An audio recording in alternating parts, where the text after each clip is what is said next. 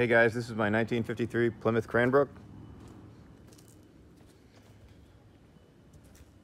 This is actually a one-owner car. I bought it from the son of the father who bought it brand new, and as you can see, it's kind of a barn find.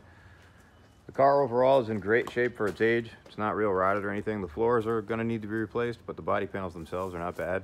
You know, there's some small stuff, but nothing horrible. A lot of guys cut these and make two doors out of them, or you can just run it the way it is. I would put a small block in it. It would be a pretty cool car. It's got some pretty cool patina on it, as you can see.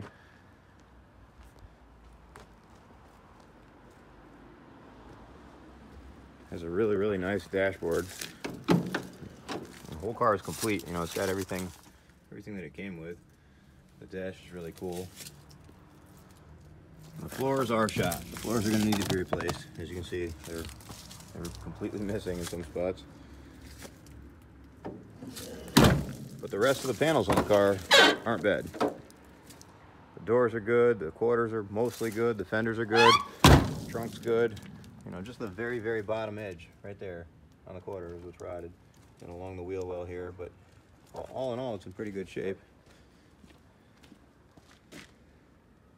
The frame on this car is good.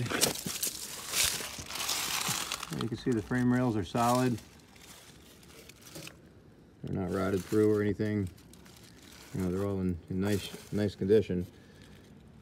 Just the floors, which are pretty easy to replace.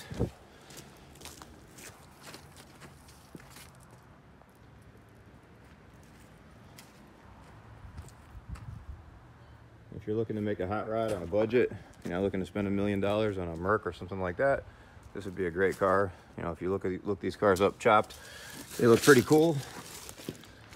The frame, same thing on the driver's side. It's solid all the way across. No holes in it, no rot or anything like that. Just the floors, again, just like the other side, are rotted real bad. But you see, like, even the fenders, just a tiny hole right there. All in all, they're solid metal. The doors are nice. It's pretty rare to find a car this old in this condition. You see the bottom of the driver quarter has a little hole in it right there. But that's all easy stuff. If you're handy with a welder, pretty easy to fix this stuff. This has the high drive, which is like a half automatic, half manual transmission.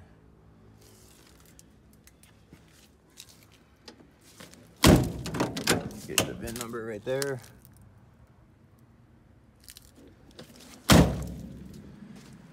This is underneath the hood. I took the head off. The head goes with the car. It's in the back seat. The motor does turn free. That was the reason we took the head off, so that we could soak the cylinders with oil, and it did. It was stuck when I got it, but it is free now. It does turn over easily.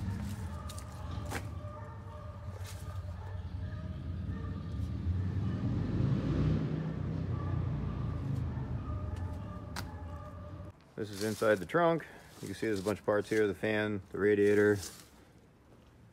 The trunk lid itself is in nice condition. It's not rotted or anything like that.